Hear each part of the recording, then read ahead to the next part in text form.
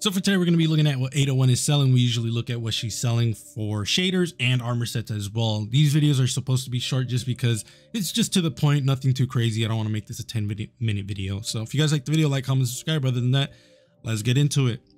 So to start off, we're going to be looking at Envious Touch. This one is a shader she sold like 2 weeks in a row, I think.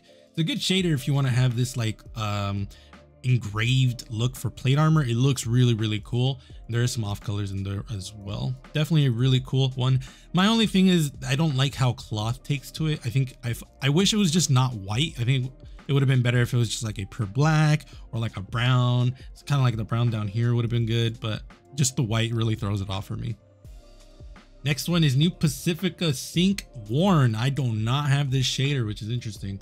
Definitely, it's basically just New Pacifica Sync, but instead of worn, it's just like the worn part is just the fact that like over here it has like this coloration and whatnot. It literally looks like you've worn this for a while, hence why it's called worn. Let's pick that up. Then we have Work Called Camo, which this is pretty cool. I'm surprised I'm not seeing any of the orange or yellow, especially for the off colors. I am seeing it on right here though, but it's a pretty good shader if you want a blue and white. Just be aware that you will see red or the orange and yellow in certain armor sets. As for the armor sets, we're going to be looking at the world drop armor for the PvP reskin.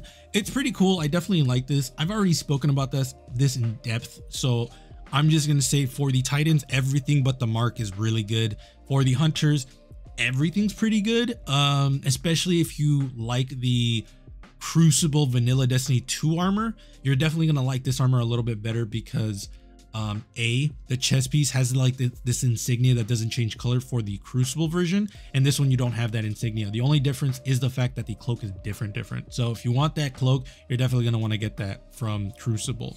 And then you Warlocks, I think you guys look like hobos, unfortunately. So let me know what you guys think. Are you guys going to be picking some of this up? Let me know in the comments below. I am currently working on some fashion videos, and I will probably be making a video asking about some of your opinion about making like weapon videos, like not guides, but like my thoughts about like some of the weapons in the game and whatnot. And just kind of getting back into that, because as much as I love fashion in Destiny 2, it's kind of burning me out because I'm one man. So let me know what you guys think. Appreciate you guys. Other than that, be safe. I will see you guys later.